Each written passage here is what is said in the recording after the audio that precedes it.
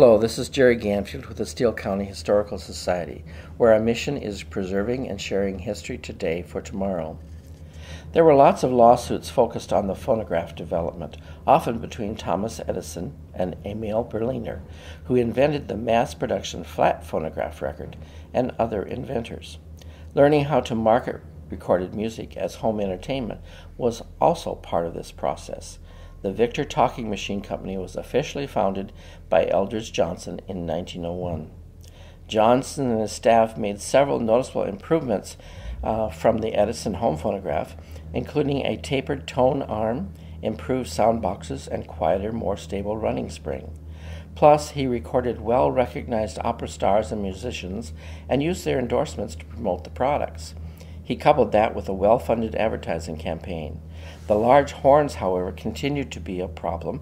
All phonograph record companies used them at that time, and they still took up a large space in the parlor, and they were subject to damage, as a lot of dented horns in antique collections attest.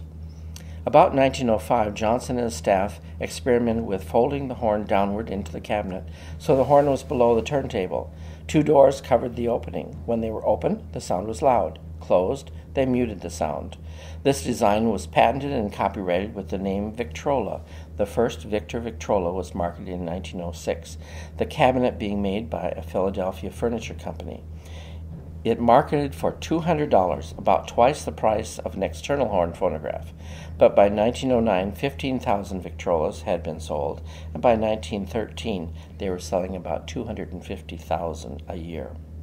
That was the year the first electric motor options became available, though sales were insignificant until well into the 1920s, awaiting electric power to reach the potential customers, and restoration of their money to their pocketbooks after the Depression. During World War I, Victor transitioned to producing biplane wings and other war needs, but returned to the market. However, the radio had come into play with a variety of music and programs and better sound quality, so these $275 models by 1924 were selling for $25, if they could sell them at all.